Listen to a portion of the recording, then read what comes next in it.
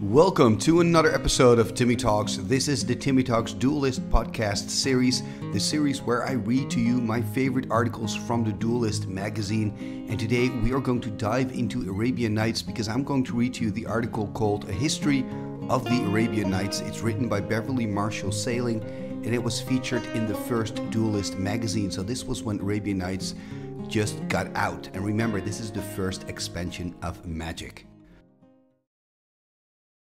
Flying carpets, jinns, Aladdin's lamp. Thanks to the Arabian Nights, these bits of Eastern folklore sound as familiar to Western ears as fairies, leprechauns, and Jack's Beanstalk. Like Western stories, the Arabian Nights tales bring alive a timeless world of wondrous magic and fantastic beings, where a wandering merchant may be a long-lost relative, and a good tale well told can save a life. Like King Shahryar, who cannot kill his new bride until he hears the end of her story, readers cannot stop in the middle of one of Shahrazad's lovely little tales. Readers can find something to suit every taste somewhere in the tales, which range from moral fables and etiquette lessons to romances, farces, and even a few racy comedies. The form of the tales is as intriguing as their content. Instead of ending one tale before beginning the next, Shahrazad inserts another story to illustrate a point or explain a metaphor, then another to provide background on one of the characters, and perhaps yet another one just to make a joke. When she does manage to work through all the layers and finish a tale, she immediately starts in on another one, telling Shahryar and the reader that this new story is even more strange and fantastic than all the ones before it. The variety of the tales included in the Arabian Nights reflects the differing imagination of the many authors who first created them. Originally, the tales came from many different cultures, growing out of the rich storytelling traditions of India, Persia, Arabia, Egypt, Babylonia, Israel, Greece, North Africa, and possibly even China. They were first recorded as a distinct group sometime in or before the 9th century CE, according to a text fragment that mentions the Alf Layal va Layal, literally the 1,000 nights and a night. Though this title suggests that there were 1,001 stories, there were actually far fewer, perhaps little more than 200. The 1,000 in the title intended only to indicate a large number, and the extra night was added to alleviate the possible bad luck associated with even numbers. Though they received little attention from Arabic scholars, published versions of the tales continued to flourish, especially in Cairo in the 13th to 16th centuries.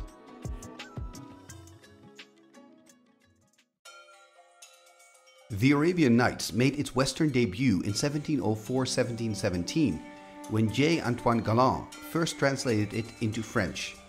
Galland, primarily interested in the literacy value of the tales, based his text on a variety of sources and chose to include a few tales that had not previously been considered part of the Arabian Nights. Many other translations of this era were based on Galland's, including one or two Arabic versions that were later held up as original Arabic texts.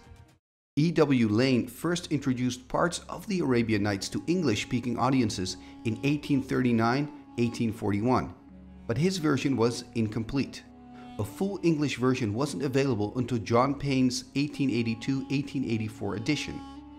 Payne's translation, written in the Gothic style popular at the time, appealed strongly to the romantic longing for exotic fantasy, popularizing the Arabian Nights and becoming the standard English version of the tales. The rather florid 1885-1888 translation by explorer Sir Richard Burton eventually became more widely distributed than Payne's, but Burton relied so heavily on Payne's version that many scholars consider his footnotes on Arabic customs his only real contribution to his own book. Many modern translations of the tales still owe some of their phrasing to Payne. One exception to this is the 1900 translation by Hussein Hadavi, who based his version on a 14th century Arabic manuscript. Though modern readers are less interested in magic and fantasy than those of Payne and Burton's day, the main attraction of the Arabian Nights is the same as it has always been: the chance to visit the fabled Golden Age of Baghdad, when Harun al-Rashid was commander of the faithful, and even the most unlearned villager could spin tales of wonder. Their inherent magical flavor and exotic feel provide the perfect setting for the first Magic the Gathering expansion set.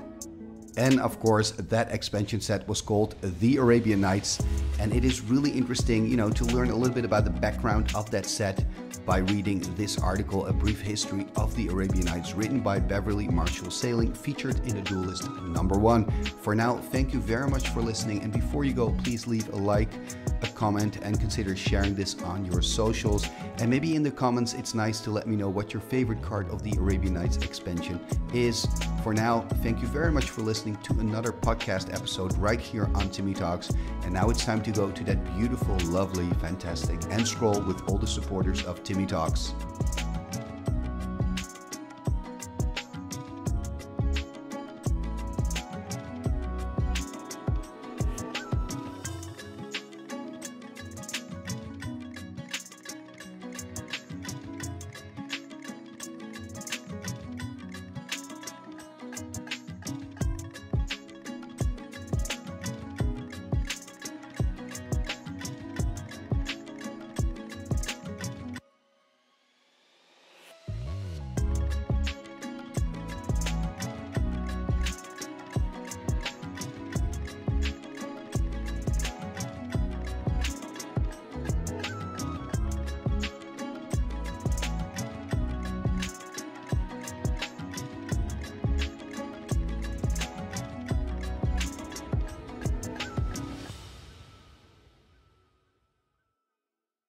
Icketus ficketus sumba kazee.